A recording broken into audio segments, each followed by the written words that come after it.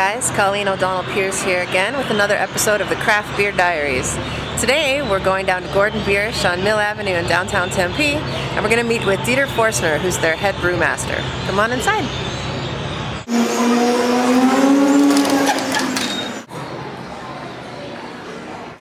Well, hi, my name is Dieter Foerstner. I'm the head brewer here at Gordon Biersch in Tempe, Arizona, and I'm going to tell you a little bit about Gordon Biersch, a little bit about our history and about our beer.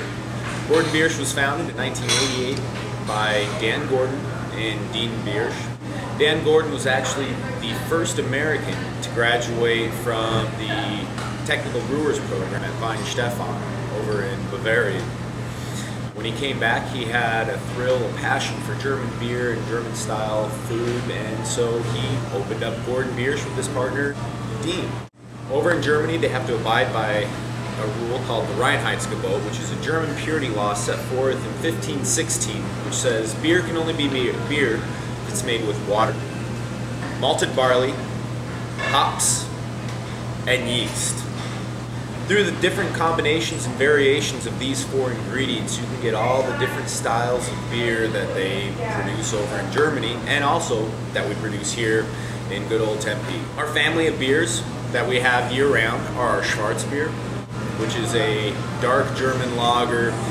It literally translates to black beer, and it's really light-bodied. They're characterized by its roasted coffee, dark chocolate finish. We also have a Hefeweizen, which is a traditional Bavarian style Hefeweizen. It's medium bodied with a beautiful banana clove finish, perfect for these warm summer days and warm springs that we have here in Arizona. Also, we have a Czech Pilsner, which is a traditional Bohemian style Pilsner, medium bodied, golden in color with a beautiful hoppy aroma and hoppy finish. This is the most bitter beer that we serve here.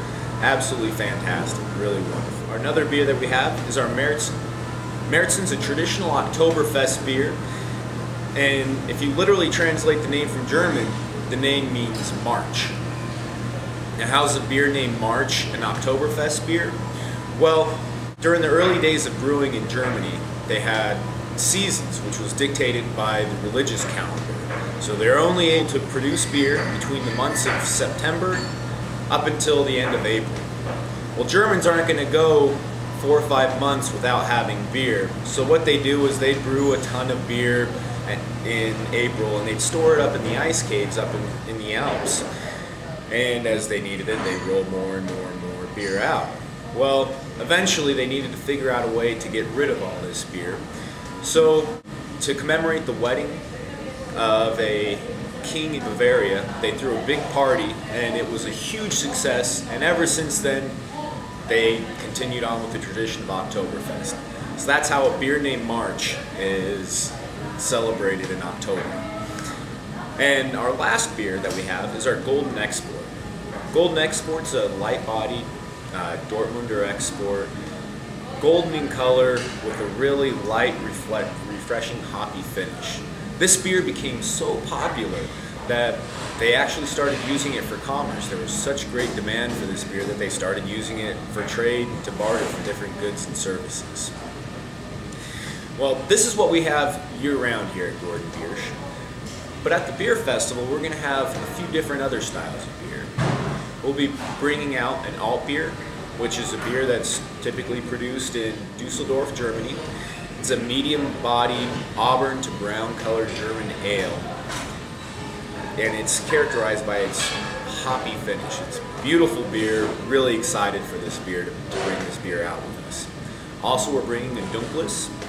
Dunkles is dark in color, but it really has a sweet, malty body, and it has a somewhat chocolate, roasted coffee finish to it. Really great beer. We're also giving a little sneak peek of our springtime seasonal, which is our Maibach, and that's a full-bodied Bock beer, rich and malty characteristics, and it's sweet from the beginning to the end. It's higher in alcohol content, so when you sample this beer, watch out. And lastly, we'll be having our Hefeweizen. You can never go wrong with the Hefeweizen, and I imagine in March it's going to be a warm day, and this will be a perfect thirst-quenching beer, absolutely ideal for the festival. So if you guys want to find out more about Gordon Biersch, you can follow us on Facebook, Gordon Biersch Tempe. Also, you can follow any of our 4 other Valley locations, Gordon Biersch Santan, Gordon Biersch Scottsdale, and Gordon Biersch Glendale. I look forward to seeing you all back at the Great Arizona Beer Festival, but as for me, I've got to get back to work.